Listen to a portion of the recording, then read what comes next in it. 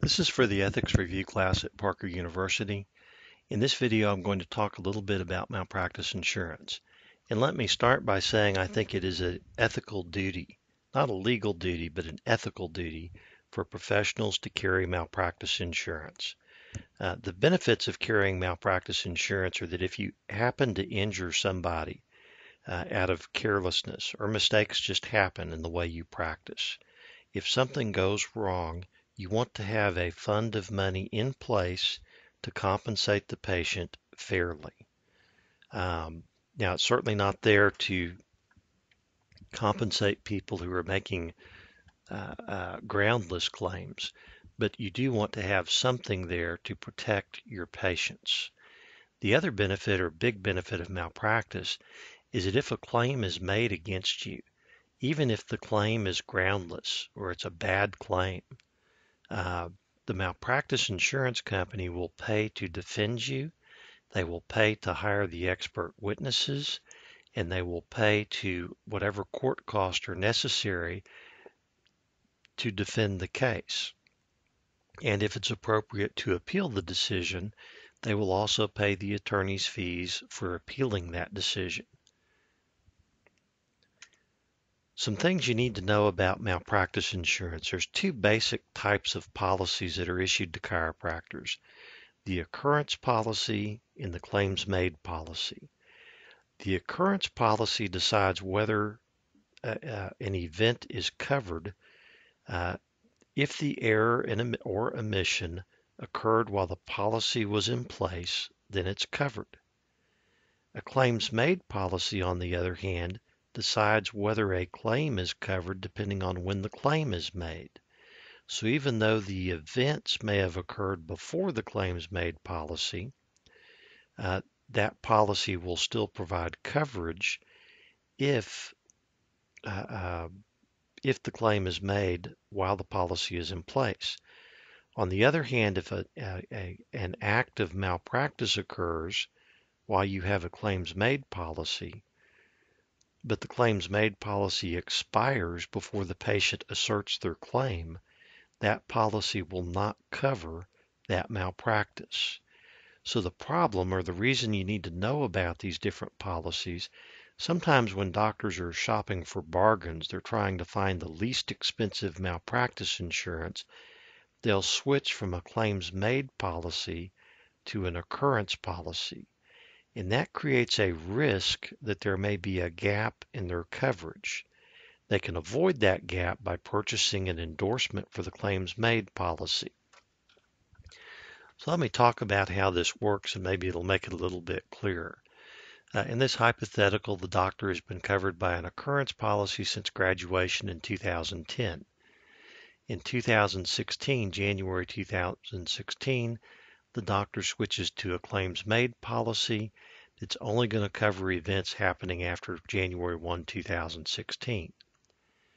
Doctor is sued on March 1st, 2016 for an incident that occurred in October 2015. Which policy is going to cover the claim? Now, it may be you initially think the claims made policy is going to cover it because the claim is actually made in 2016. But the claims made policy has that retroactive date of January 1st, 2016. That means if the event of malpractice, the error or omission, occurred before this date, then the claims made policy offers no coverage. But it turns out in this case the doctor's in good shape because in 2015 she still had that occurrence policy in place. And because that occurrence policy was in place, the occurrence policy will pay for this claim and pay to defend it. So the doctor in this case, switching from an occurrence policy to claims made, did not need to take any extra steps to protect themselves. On the other hand, if the policies are reversed, the doctor graduates in 2010 and purchases a claims made policy. And then in 2016, the doctor switches to an occurrence policy. Claim is made in March of 2016 for an event that occurred in October 2015. Now, the problem in this case is the claim is made in 2016, but the doctor in 2016 had an occurrence policy in place. So the occurrence policy is going to look at when did the underlying negligence occur. The underlying negligence in this case occurred in 2015 before the occurrence policy was purchased. So the occurrence policy is going to deny the claim because the event of negligence, the occurrence of the negligence, did not happen while the policy was in place. So then the doctor looks to her claims made policy. The claims made policy covers claims if the claim is asserted while the policy is in effect. Well, the policy was in effect until the end of 2015, but the claim is not actually made until the following year in 2016. So the claims made policy is also going to deny the claim. So even though this doctor has paid premiums continuously since she graduated from chiropractic college, by switching from a claims made policy to an occurrence policy, the doctor has created a gap.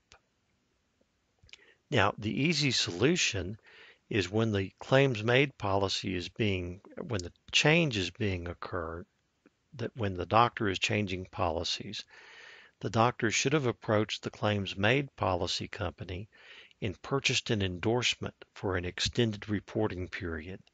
An extended reporting period for 3 or 4 or 5 years will probably be adequate protection for the doctor.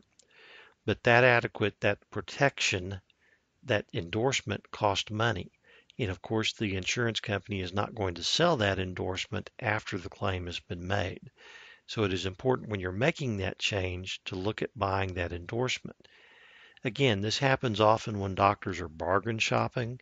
They're trying to reduce their insurance premiums, and sometimes they switch from one type of policy to another without realizing they're making that change and without realizing the consequences of making that change.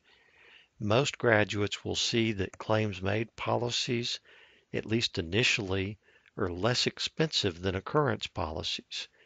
And the reason for that is because there's very low likelihood that a claim will be made during the first year that you're practicing.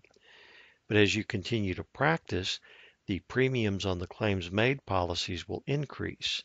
And that's what may make it look like buying an occurrence policy may look like a bargain. But if you're not careful about factoring in the cost of those endorsements, the occurrence policy may not be such a bargain. So be careful about switching policies and make sure you follow appropriate practices or protect yourself by buying the appropriate endorsements.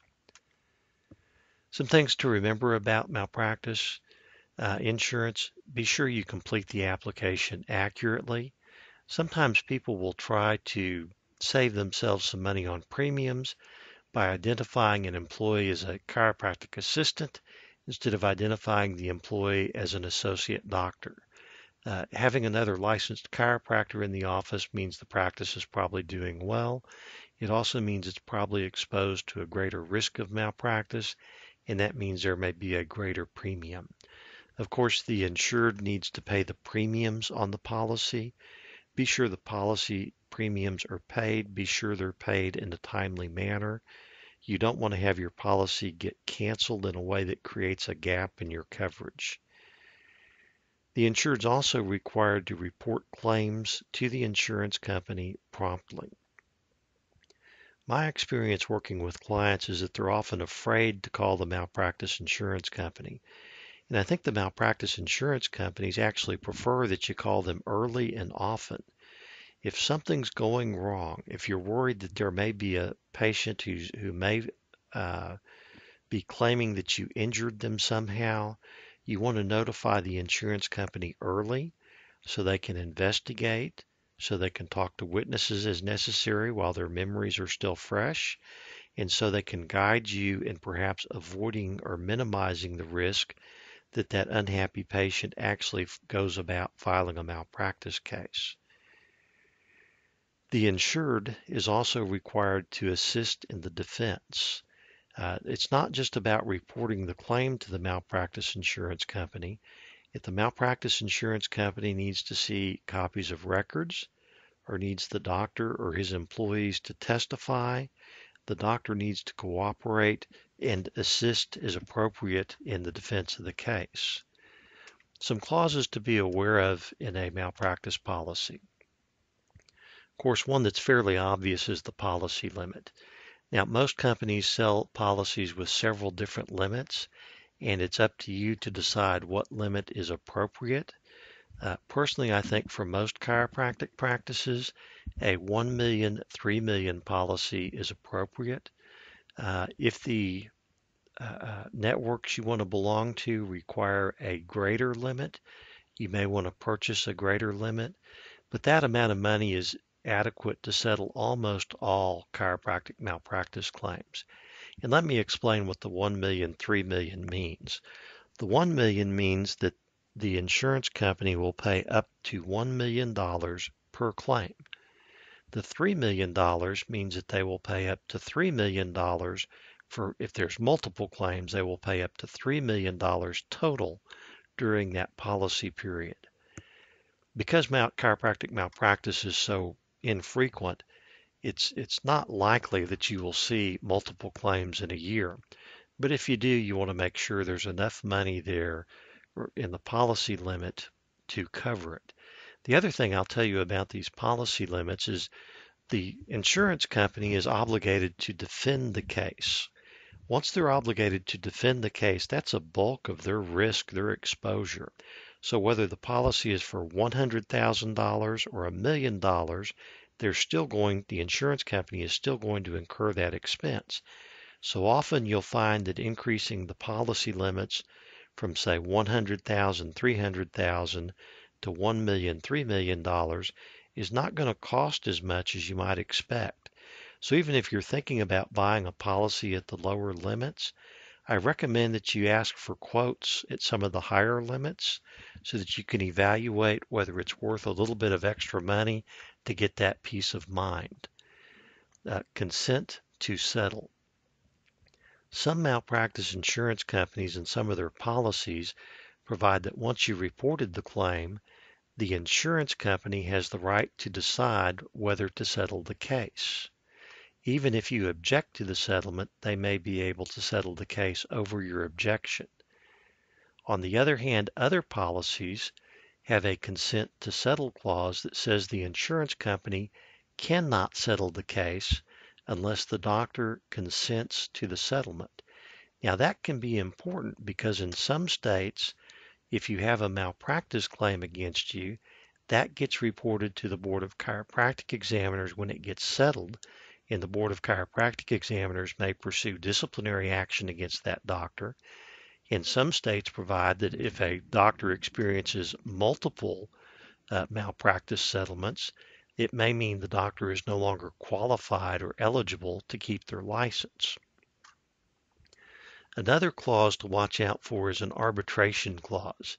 Now, we talked about arbitration clauses previously when we talked about employment agreements, and I think when we talked about leases as well. The arbitration is essentially an agreement to employ a private judge to handle disputes between the doctor and the insurance company. If that clause is present in the policy, just be aware that it's there, and be aware that that means you cannot go to court to pursue a claim against your malpractice insurance company. You're going to have to go through a private arbitration, which means no jury and usually no appeal. A hammer clause gives the insurance company some leverage to force or encourage the doctor to consent to a settlement. Essentially, the hammer clause says if the insurance company wants to settle for a certain dollar amount, the insurance company can send a letter to the doctor that says, you know what, we want to settle for $500,000, but if you don't agree to that settlement, we'll continue to defend you. But if the ultimate judgment is for more than $500,000, we're only going to pay the first $500,000, and you have personal liability for anything beyond that. Not every insurance policy, not every insurance company uses or has those hammer clauses, but be aware if it's there. Now, typically it's not going to say in the heading hammer clause. It's going to have to do with settlement of claims, and you're going to want to read that clause carefully to make sure you understand what those provisions are. So that's a very brief discussion about malpractice insurance policies. I will tell you that the insurance companies can provide you much more detailed information. Certainly NCMIC on their website has extensive information about these clauses and about their own policies, and that may be something you choose to look at whether you're using NCMIC or not. So just a quick summary of what we've talked about in this ethics review. We started out talking about 12 licensing board rules. Now, let me again emphasize that's not an exclusive list. There are other rules out there. Make sure you comply with all the rules. Those are just 12 reminders that you need to keep in mind. So, for example, I did not talk about continuing education. That doesn't mean you don't have to meet continuing education requirements. They're there, know what they are, and make sure you comply with those. We talked about employees and employers, how to build an ethical culture, how to review an employment agreement to protect yourself. We talked about leases and some of the clauses you should look for and the risk involved in an equipment lease. Talked quite a bit about HIPAA. And even though I talked quite a bit about HIPAA, my discussion is nothing more than touching the surface of what's required by those regulations. Make sure you take the time as you build your practice, as you move towards becoming a practicing chiropractor. Take some time to become familiar with the HIPAA requirements. Make sure you know which requirements are most applicable to a chiropractic practice, and be ready to comply and be ready to have documentation to show your policies and your compliance with those rules. Business entities, generally, I think it may be okay if you have no assets or very few assets to start off as a sole proprietor. But as soon as your business starts to develop, or if you have assets that need to be protected, or if your spouse has assets that need to be protected, you should start by creating an entity, either a limited liability company or a corporation, that will help protect you from some personal liability. We talked about malpractice, how infrequent it is, the 4 essential elements of a malpractice claim, and some risk management strategies. And lastly, in this video, we've talked about malpractice insurance. If you have any questions about any of this material, please feel free to contact me. You may send me an email at jgreen@parker.edu, or you may send me an email to my law practice at jgreen@jessegreen.us. Look forward to hearing from you, and I hope this information has been helpful.